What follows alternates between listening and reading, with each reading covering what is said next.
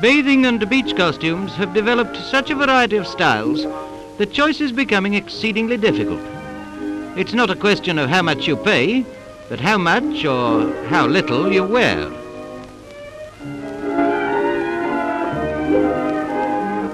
Notice the decoration? She's hankering after something.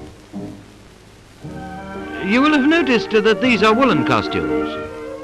Others are made of rubber, not a lot of it. In fact, hardly enough to rub out a mistake.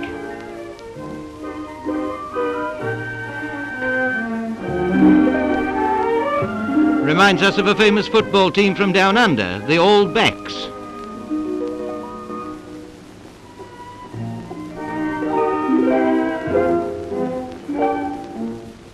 By the way, these are French bathing modes, and Mademoiselle has gone farther afield for some of her beach decorations.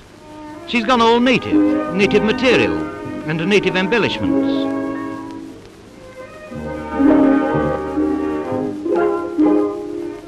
She seems to wear the hat by the yard and the material by the inch. Of course, there's more in this than meets the eye, but not much. This is all leading up to a beachwear parade, where the women think the costumes are wonderful, and the men, well, they keep their thoughts to themselves.